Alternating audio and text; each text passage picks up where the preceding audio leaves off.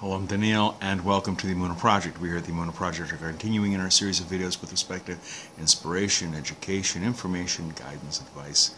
And we seem to be on a roll here with the census carried out in the early part of the book of Numbers. And I want to, those people who have been watching these videos know that I'm intrigued and attracted to seemingly unusual phraseology, use of words, and in Parshas Naso, in the 4th chapter of the book of Numbers, verse 22, we have a very interesting, to me, an interesting phrase.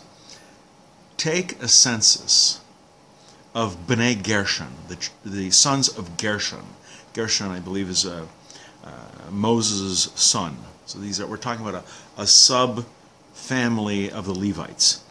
Take a census of Bnei Gershon Gamhem, also them, as well, they too. And it seems to be unusual. You did take a census of this person, and of this person, take a census of this. Oh, and take a census of the sons of Gershon too. And it seems like an offhand kind of thing to say. It just struck my eyes weird. Now, part of the responsibilities of Bnei Gershon, the sons of Gershon, was to participate in the musical accompaniment to some of the Kabarnas Tzibor, the communal offerings.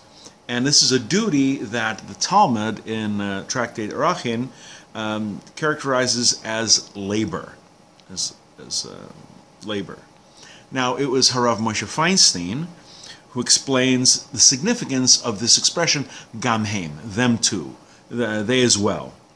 And it says that it's the Torah's way of telling us that there's no difference exists between the work performed by Bnei Kahas, the sons of a Levite by the name of Kahas.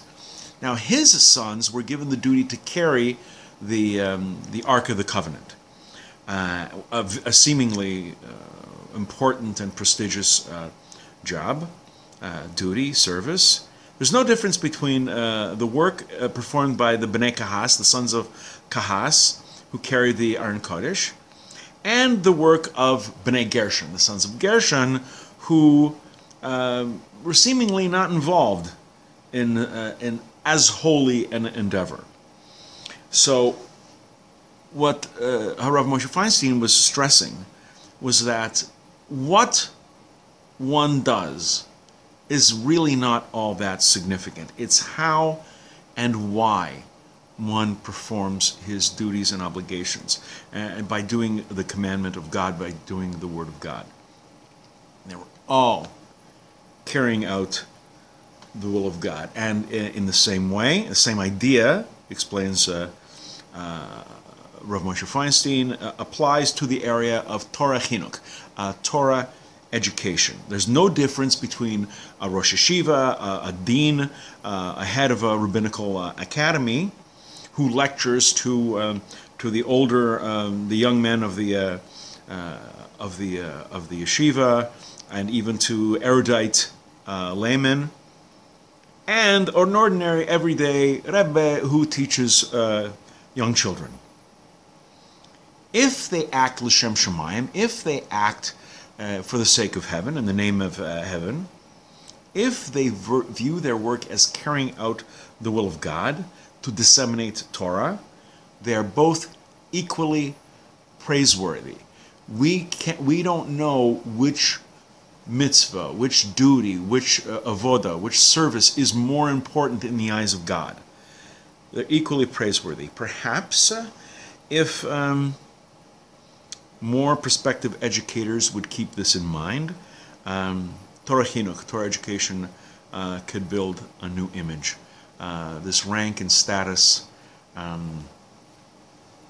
this kavod. I know it's human nature, and I know it's a natural thing, but the quote unquote lowly teacher of young children is doing God's work just as much as a Rosh Yeshiva, as the head of the rabbinical school. We're going to be doing more videos along these lines. please come back, please watch, please learn.